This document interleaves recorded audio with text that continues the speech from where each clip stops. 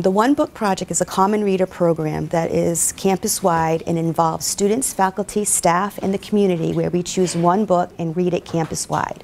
A lot of professors use this in their classes and adopt various lesson plans, and it creates conversations across campuses with the students, community members, and other faculties. This semester, the One Book is I Am Malala, which is a story about a young woman who was shot by the Taliban for pursuing her education. It's actually very current. It's something that just happened several years ago. We're also hearing in the media constantly about the Taliban, about terrorism at large.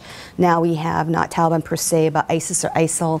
And it really also focuses on, we have at BCC a lot of students who come from many different countries, and a lot of them are fleeing, just like Malala, from political persecution, wars, seeking a better life, seeking access to education.